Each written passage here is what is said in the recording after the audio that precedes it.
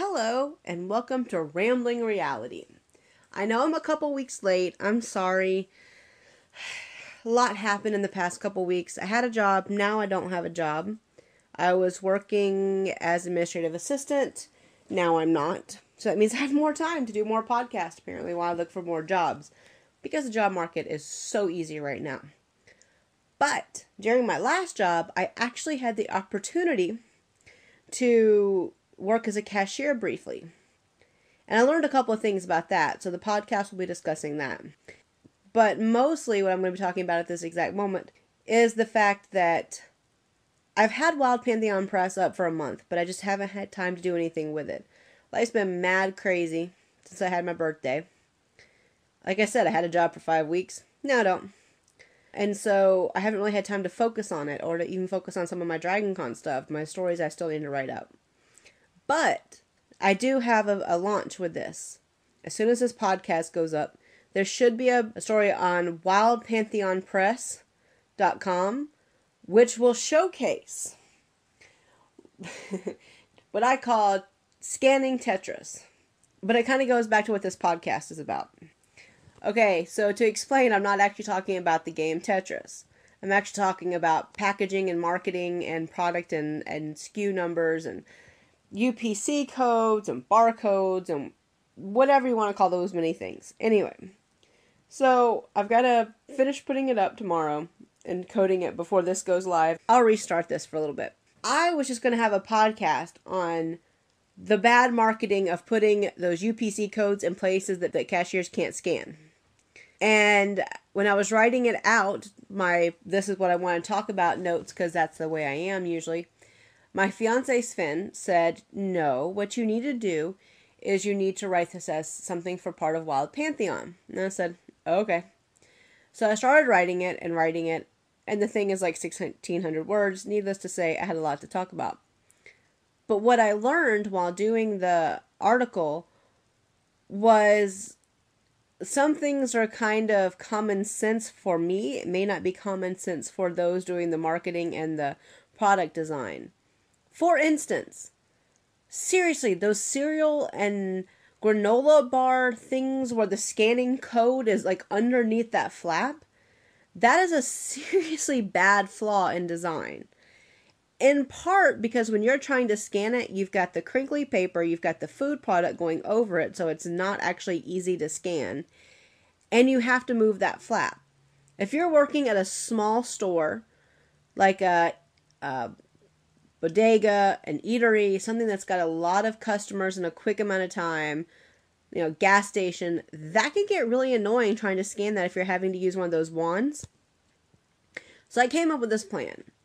As beautiful as marketing is, and Lord knows there are some beautiful marketing and product designs on the front, the backs need to be worked on a little bit. I think that before a product can be a product design bag or something on the back can be okayed, they need to have to go and work on this and, print up like 60 to 100 products, whatever, and have to go try and sell these as the cashier, ring these products up during the busiest hours of different venues. So supermarkets, gas stations, college campuses, bookstores, the things that that they're going to be constantly, being bought from. I think what needs to happen is that the designers have to go through and see the way it works and the best way that it works. Because sometimes the back of the product is beautiful. But if you've got a bag of chips and your code is on the bottom of that bag, it's really hard to sit there and scan it. If it's crooked, or if there's too much air in the bag, or if the chips are not down there, or if the chips are smaller, or if you've got like pretzels, which are not going to fill a bag anyway in the normal like compressed, compact way. I really think the marketers and the designers and the people need to run more tests on the viability of doing that, because customers get really annoyed if you're not quick sometimes and they're in a hurry.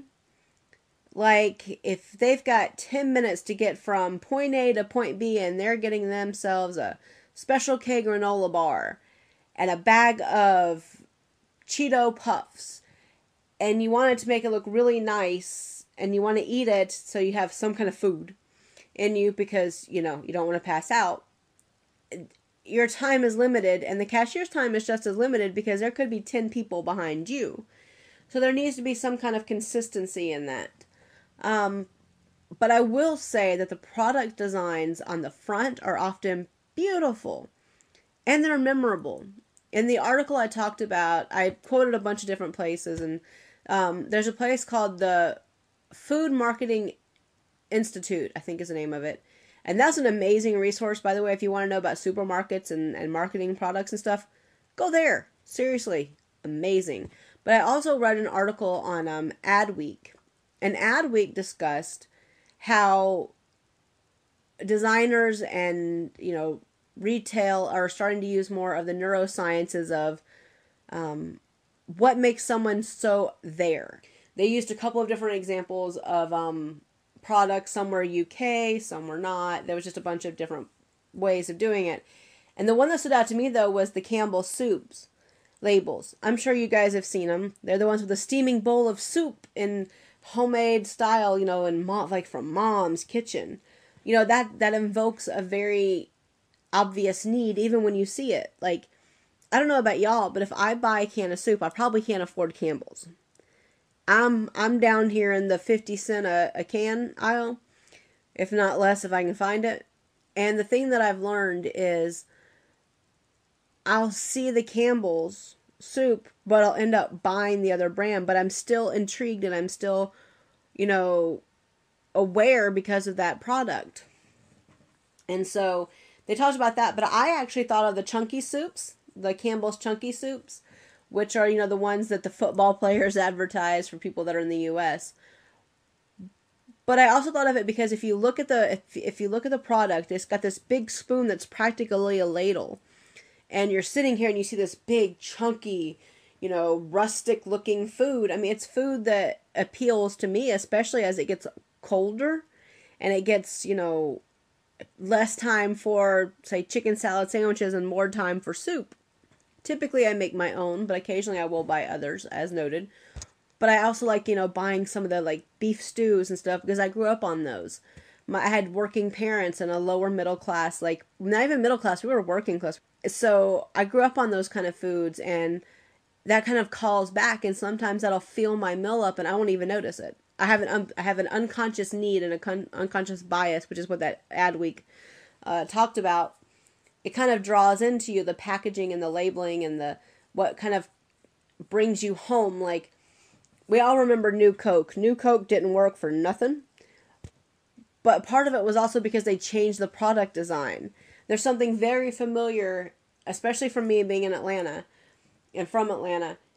The red can, the swoopy Coca-Cola font, and knowing that it's the original one and it's, the classic and it's what I grew up on. I mean, I can't drink it anymore as a diabetic, but I see those and I know what I'm going to get. Like, I know what a Coke Zero will taste like, or a Coke Zero Cherry, which are my favorite ones of the Zero products besides Sprite Zero. But it kind of reminds you of things, and there's an unconscious need that's filled when you see these designs, but you want to be engaged. So that's the Tetris thing, by the way. When I was stocking the shelves briefly this week, while I was, employed still, I would do it in color rows, but I wouldn't do it like in Tetris where you wanted to eliminate the entire row, you wanted to sell out. What I would do is I would use it like golds and greens and yellows next to reds and blues, and I would do it that way because then your eye would be drawn down, because I'd create like a lattice work of keeping it going. And it was actually pretty interesting because I put like the Cheeto Puffs next to the Lay's and the thin Ringolds, or whatever the pretzels are called. I put them together and I noticed how that worked. And then Coke, I don't know if you realize this, but Coke actually has a pretty standard displays have to look like. If you look on the side of a Coke display, you'll probably find them. And I noticed there that they didn't always go together, and it bothered me, but I couldn't control it. But actually, if you follow it, sometimes you can see the pattern, like you'd see like Coke products. And then you'd see like a discordant Sprite in the middle, and you'd go, what? But then you'd see back to the Coke products, and then you'd realize, well, no, that actually made sense because the Sprite stands out in that spot. Just like the, whatever their ginger ale is. I don't know. The only ginger ale I drink is raspberry Schweppes, whatever. That's all I drink. But it's very interesting watching the lines as it folds down. We were having to stock the Peace Tea cans, and I was really interested in the way that they are because they're very bright, colorful. Wow. And it's very interesting to see the manipulation, but it's not a manipulation of, I want you to buy this. It's a, do you need this? It's a very subtle manipulation, and it's a subtle manipulation that I actually don't mind that product placement and product marketing and stuff does, because it introduces me to new ideas, ways to complete a meal that I hadn't thought of. Like, I'm poor, so I would go to the Dollar Tree and get those 5 packs of peanuts. I'm sure you guys have seen them. It's the Lance's peanuts are like $1. I'd go there. I'd go to Family Dollar because they're $1 because they're all these places are basically owned by the same people. Dollar General, Dollar Tree, Family Dollar, they're all pretty much the same group of people for the most part, because you can see they share the same products. Anyway, but what I would notice is I felt better when I got fired. I wanted 3 things. Well, I wanted 2 things. I wanted something that had caffeine in it, and then I wanted pizza, because I haven't had a pizza, like a store-bought pizza, in like 6 months. I'm very careful with my money right now. I can't afford not to be. So I'd be doing that. And I was like going back to the Family Dollar trying to find something to drink, and they had 3 for $3 for the Diet Dr. Peppers and the 2 liters, and it's like, hey, look, it's in my budget. So I went by and I was going blah, blah, blah. And I was walking and I saw the packages of peanuts and I went, want those. And at first I couldn't figure out why. And then I was standing at the counter and I realized something. For me, I have a ton of Little Debbie's in the house because my roommate buys them. But what I wanted was something that was salty to go with it. I wanted something that would be really good, really interesting, something that would stand out. So that's what I did. I grabbed that and I went, oh, right, it literally completed my meal. It's part of my comfort foods. Peanuts have always been part of my comfort foods because when I was very little, my godmothers would take me on plane rides. And of course, back then you would get like honey roasted peanuts from Delta all the time. And as a child, you got pretty much whatever you wanted because they wanted to keep the kid happy. So I'd get something to drink and I'd get a lot of peanuts. So for me, peanuts are a comfort food. So I felt my entire meal was fixed because of that. And even though it wasn't even the greatest product placement, I saw it on the end cap and went, oop, mine. The idea, though, is if you go into, like, Dollar Tree, you'll see that they've got everything lined up, but it's lined up in a very marketing way. You'll see the Lance's, peanut butter and, like, buffalo blue cheese chicken and all that kind of crackers, and then you'll see like something else, and then you'll see the peanuts, and then above that you'll see another kind of peanut or another kind of nut or whatever they've got an extra of. And so it's very interesting to watch that. And even though I wasn't in Dollar Tree this time, my mind had instantly connected that thought of this summer I've had some really crazy literal moments and some very stressful moments. And so I went, oh, I should do something about that. So I did. Now, as promised in the last podcast, I was going to make this connect to pop culture. For me, food is pop culture. As an American, pop culture, marketing, ads, that stuff really picked up in the 1920s, which is part of my research on the Weimar Republic's New Woman. But that's when, product placements really started to pop and it became this decadent thing. And so what I did is I was thinking that to me it's just as pop culture as talking about how to get away with murder or what the latest housewives are doing, or because all these things are part of the American culture. I mean, especially the Coke stuff because I'm born and raised in Atlanta. But I just wanted to really delve into why people do the packaging products, knowing how the marketing works. I'm not a market major. I was an English major because math is not my friend. I like math. Math is not my friend personally. So, it's not my area, but working in the 4 days for 4 or 5 hours every day, it was allowing me to see how products are bought, what really appeals. Like those prepackaged sandwiches you guys see at the hospitals. I'm sure you've seen them. You put them in there, you put in your 250, and you get these looking sandwiches to eat while you're sitting there waiting to find out what's going on with your loved one, or why you're still in the emergency room 4 hours later. And that's kind of what they had at this, but theirs was much more vibrant. The person that does the retail management, I actually noticed that she was talking about how, she doesn't want something that's going to be bland. She doesn't want something that's going to be hospital food-esque. And I was looking at the different food, and I was noticing that was selling, and the thing that sold the most was, not only was it a really good display, but the information was right there, and it said exactly what was in it.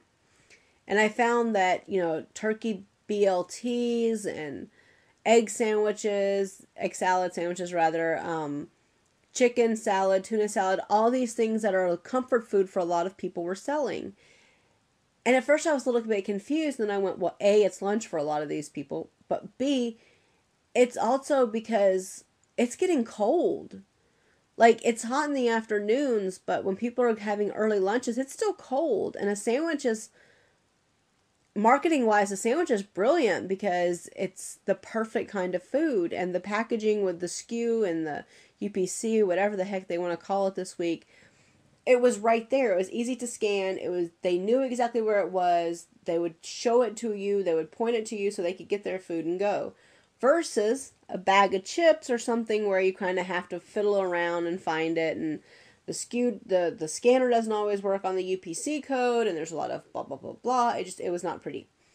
So I think it's very interesting, and I was really intrigued by that side of it, and I'm kind of wondering what I can do with learning this information other than make my really interesting job article in my podcast about it. Because I don't think anybody really cares about the barcoding of food labeling.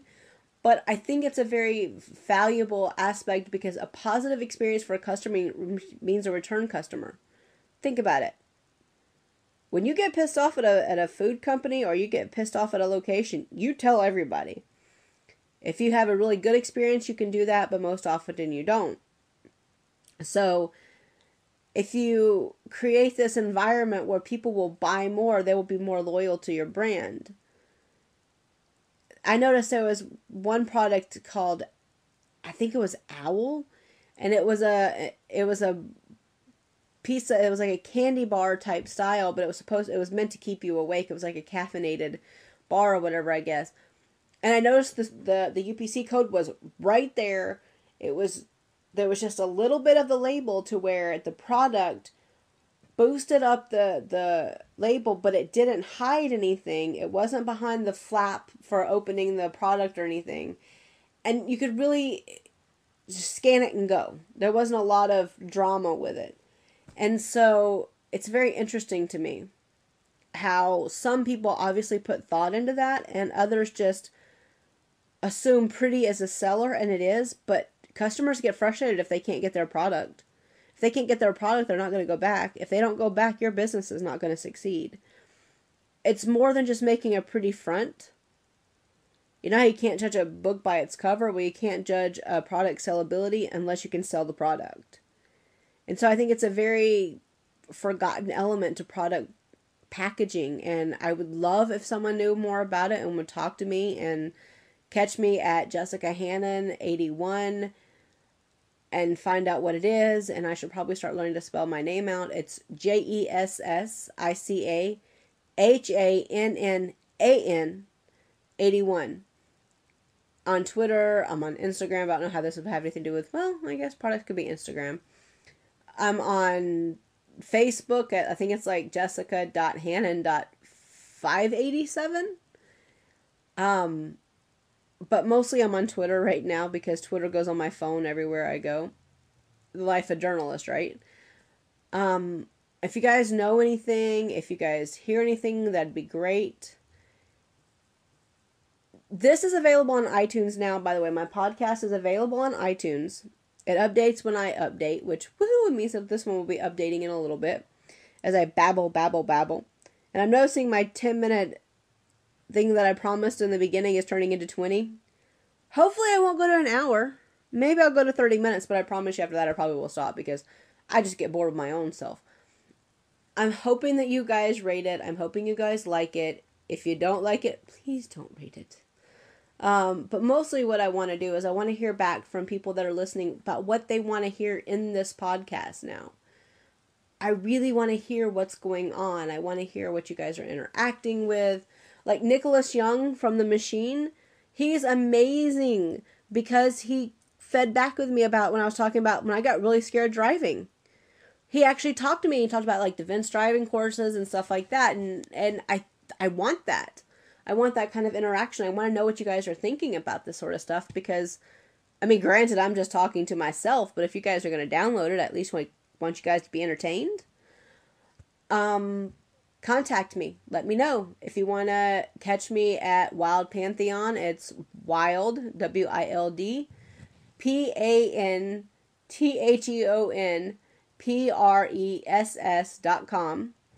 Wild Pantheon has my own readings, which I talked about in the last podcast, I think. Oh, no, my birthday podcast, which would be September the 12th.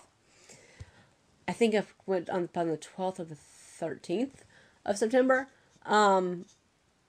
That's going live. Like I said, I'm going to have my little article up that my amazing Sven encouraged me to write and edited for me and made it make a little bit more sense because I didn't know I was writing an article until I was about 1,000 words in. It's my way. I don't know. It's the same way I used to make papers when I was in college. I'm also going to be applying for a couple of scholarships to maybe go to grad school overseas, so we'll see how that goes. And I'm going to try and get everything together that I can, which means it's going to be a very busy couple of weeks because it's coming up on Sven's birthday, actually. I don't know. You guys just tell me what you want to hear. I'm open to anything. I mean, hell, I can talk about Jem and the Hologram till I'm blue in the face. That was my thing. I'm not talking about the movie because the movie never happened. Let me be very clear. The Jem Hologram movie didn't happen. Not talking about it. Nope, I'm sorry, I love my niece dearly, but I ain't gonna go watch that movie with her. I managed to watch Lord of the Rings, a movie I didn't even like for the most part, for my little brother when we were waiting for Harry Potter #2 to come out, the movies, but no. Not doing Jem, too much of my childhood. It's just, no, wrong, bad, wrong. I don't know, I guess I'm gonna stop rambling now. I know some people are listening for the first time, probably now. And some of them know me from Live Journal. So, hi guys. I hope you enjoy it. If you don't, fuss at me. You know where to find me. I'm always in the one couple of places over and over and over again. Catch me on the mini roundups and the and the free-for-alls. I'm going to sign off because it's 2 o'clock in the morning on a Saturday, Friday, however you want to say that. And I still have to work like the Dickens, and my fiance is calling me. So, have fun, guys. Bye. See you next time. And no, I'm not going to promise what's going to happen next because I have no idea. Bye-bye.